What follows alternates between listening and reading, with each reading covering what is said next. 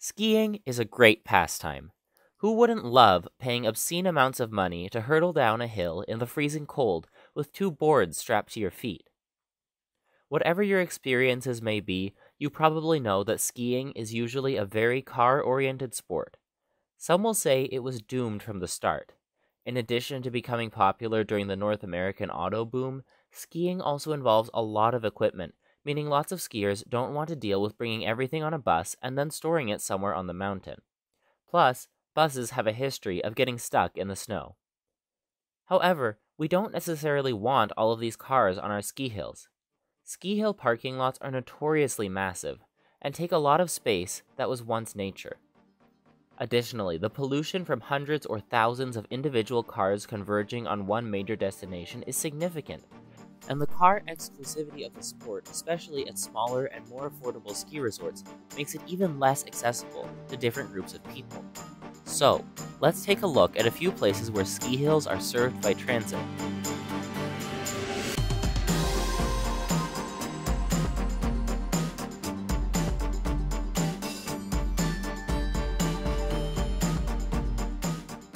In North America, especially outside of major resorts, there are a limited number of places like this, but a few do exist.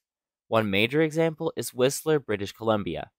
This medium-sized resort town is served by BC Transit, which operates public transit for all of the province excluding the Metro Vancouver area.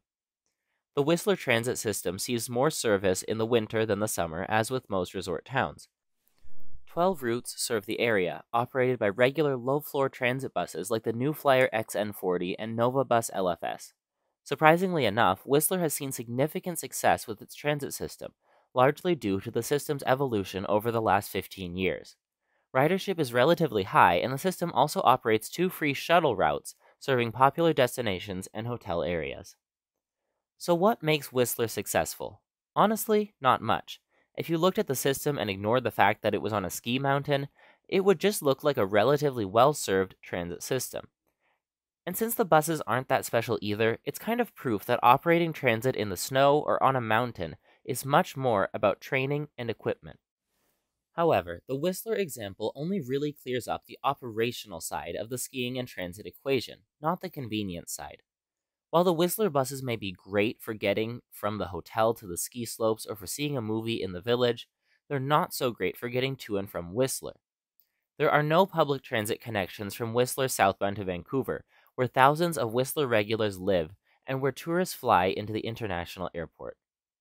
There are 2 main coach lines operating Vancouver-Whistler service, but both charge over $40 round trip, which costs more than driving. Parking in Whistler is also largely free, with the exception of a few central parking lots. So, most people drive to Whistler and leave their cars in hotel parking garages. This means that Whistler has only really figured out half of the equation.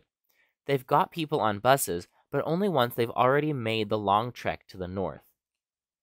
Sadly, Whistler is one of the best case examples and is similar to places like Vail and Winter Park, Colorado, which both have decent local transit systems, but expensive and infrequent regional service. Smaller resorts, such as those found in Washington state, see even less transit. For example, all 3 of the Seattle area's main ski resorts, Snoqualmie, Crystal Mountain, and Stevens Pass, are not accessible via transit, and while each has private express bus offerings, ticket prices can exceed $50, and the service usually runs only once per day, giving little flexibility for different schedules.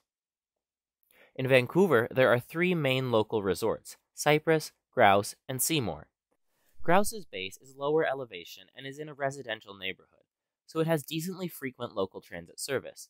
However, Cypress and Seymour have no local transit and are only served with expensive and infrequent private buses. There are a few ways we can make transit a more attractive option for skiing. The first is cost. Driving to ski resorts is heavily subsidized through tickets and other elements, which means that everyone pays for parking, whether they drive or not. Charging for parking ensures that only those who want to drive will pay for the parking, which could even reduce ticket prices for other skiers. Next, we should implement better public transit service to ski mountains.